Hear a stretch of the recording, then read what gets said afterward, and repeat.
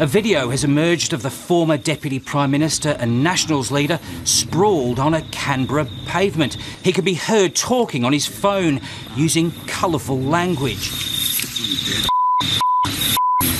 Hi, I'm Paul Barry, and what do you know? The media's favourite politician is back in the headlines again, with the Daily Mail scoring the exclusive video of Barnaby Joyce flat on his back, mumbling dead into his phone, and then confessing on Sunrise. I made a big mistake. There's no excuse for it. But he had one all the same, with Barnaby blaming booze and pills. So you mixed alcohol with prescription medication, did you? And this is what happened? That's exactly what I said, yep.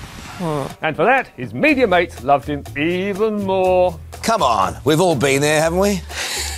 Not quite. Yep, he and Karl are bottle buddies. I just don't see it as a big deal, Brenny, personally. And over on Sky, it was thumbs up. Look, he's a larrikin, he's tough. He'll get over this. He's got that Aussie larrikinism thing about him. But I actually think this helps Barnaby. I think it makes him more relatable. It makes his supporters like him more. Yes, it was all on brand. The Barnaby brand. He didn't need a paramedic.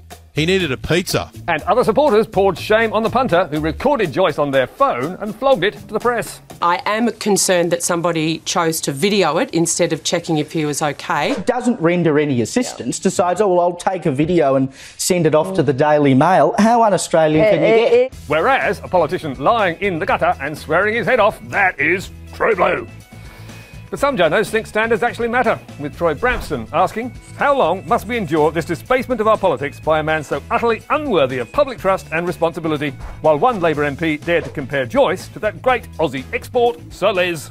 But we reckon Barnaby, who inspired the bonk ban by bonking his staffer, would be proud of the comparison. Sometimes after a long night out on the sauce, I'd wake up in strange places that scared the shit out of me. Like in bed with my wife, for example. Yes, Les was a great advert for Australia, and so is Joyce, with One Nation's James Ashby keen to hose it all down. What I'll say to Barnaby is, look, it could have been a whole lot worse, mate. You could have shot yourself. It would have been even worse for you. Well, I guess there's always the next time.